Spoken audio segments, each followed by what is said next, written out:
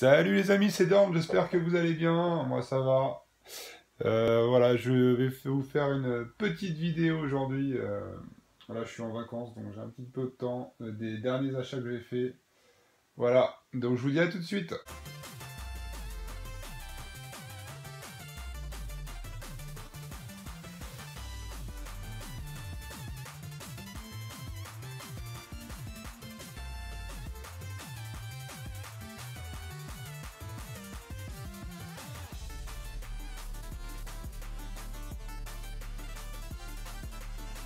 C'est parti les amis, j'espère que vous allez tous super bien.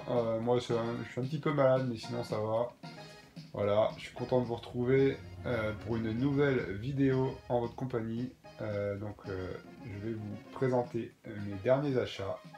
Donc du cash, Micromania et un petit peu internet. Voilà, et puis ici un petit achat Le Bon Coin aussi. Donc je vais commencer par le cash. Donc je me suis trouvé un petit Crash Team Racing que je vous avais présenté dans une autre vidéo. Voilà, je vais laisser les étiquettes pour ceux qui veulent voir les prix. Voilà, le Crash Team Racing, donc il est complet. Voilà. Donc un excellent jeu de cartes que j'ai terminé. Voilà, je suis content de le retrouver. Ça c'est pareil, je l'avais fait à l'époque. Another Code. Un bon jeu du début de la DS qui exploite bien le stylet avec une bonne histoire. Bien sympathique quoi, donc quand je l'ai vu, je me suis dit allez hop, je le reprends dans ma collection. Le petit Another Code. Voilà. Ensuite un Mega Man 5, ça je sais pas ce qu'il vaut. Battle Network double Team DS. Voilà.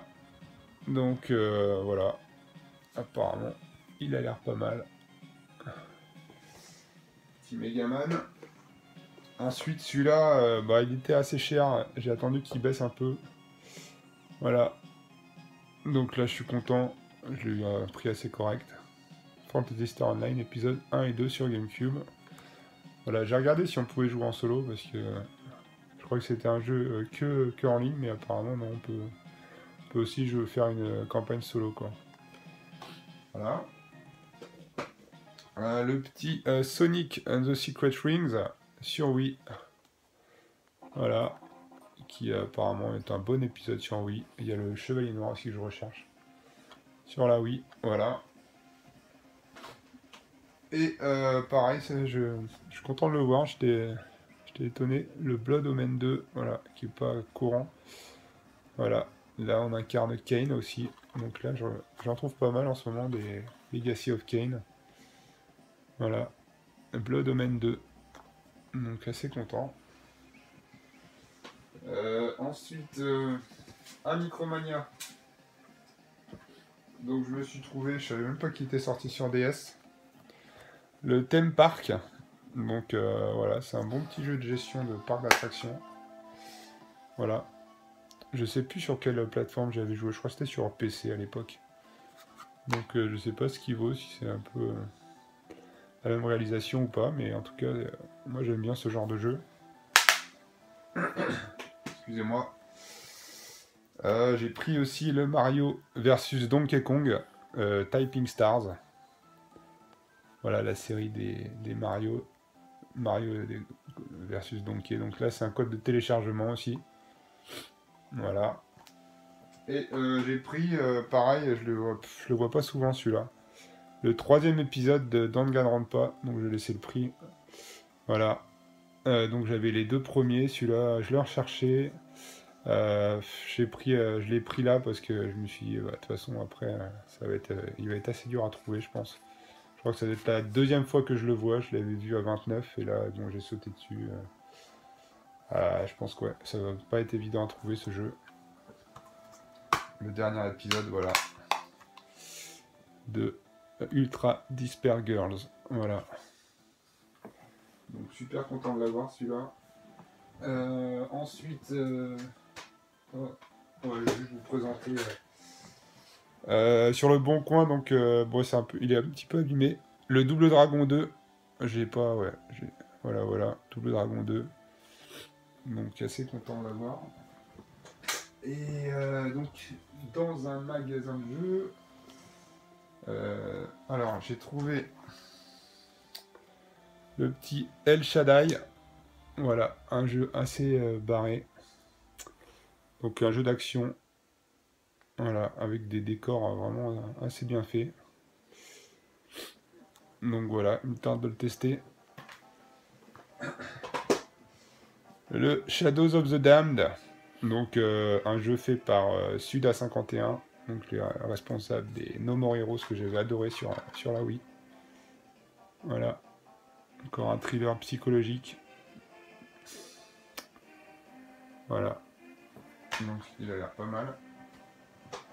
Ensuite, donc les derniers jeux. Donc si avec donc le magasin de jeux, il faisait l'offre 3 jeux, 2 jeux achetés, le troisième gratuit. Donc c'est pour ça que j'ai pris le Joe et Mac sur Super Nintendo. Voilà, donc un très très bon jeu d'action plateforme. Ouais. On peut jouer à 2, donc c'est avec les hommes des cavernes. Donc c'est assez sympa, assez coloré. C'est un des plus beaux jeux de la Super Nintendo. Moi je trouve. Voilà. Donc je suis très content de le rentrer.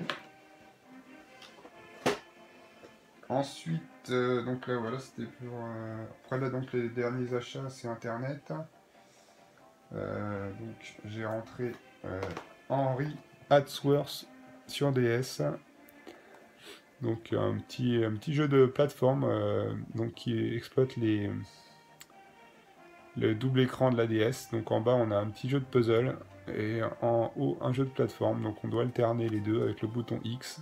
Donc c'est assez sympa, j'ai joué un petit peu. Voilà, je l'ai recherché depuis un petit bout de temps et voilà.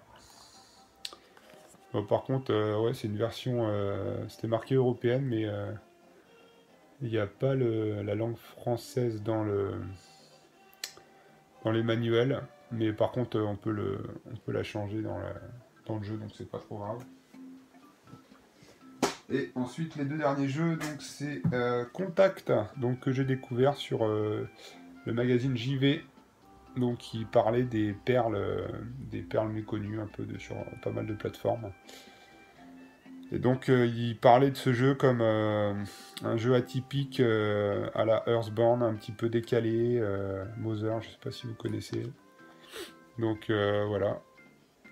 Donc ça a l'air assez sympa quoi, un petit jeu, un petit RPG japonais fait par Rising Star Games, donc ça peut que être bon. Voilà. Et puis dernier jeu NES. Donc le Blue Shadow que j'ai eu aussi sur internet. Donc ça c'est un petit jeu d'action, on incarne des ninjas. Donc c'est un des seuls jeux de la NES où on peut jouer à 2. Il y a Contra aussi je crois. Enfin il n'y en a pas beaucoup, on peut jouer en même temps voilà, à l'écran sur la NES. Donc ça a l'air sympa ce jeu. Voilà, le Blue Shadow. Voilà les amis, bon bah j'espère que cette vidéo vous aura plu, je vous remercie beaucoup pour tous les nouveaux abonnés, voilà ça me fait super plaisir, là ça commence à monter les abonnés, ça fait quand même vraiment extrêmement plaisir, voilà, j'espère que vous allez continuer à suivre mes vidéos, moi je vous dis à la prochaine, allez salut tout le monde, ciao. Finally, oh, you,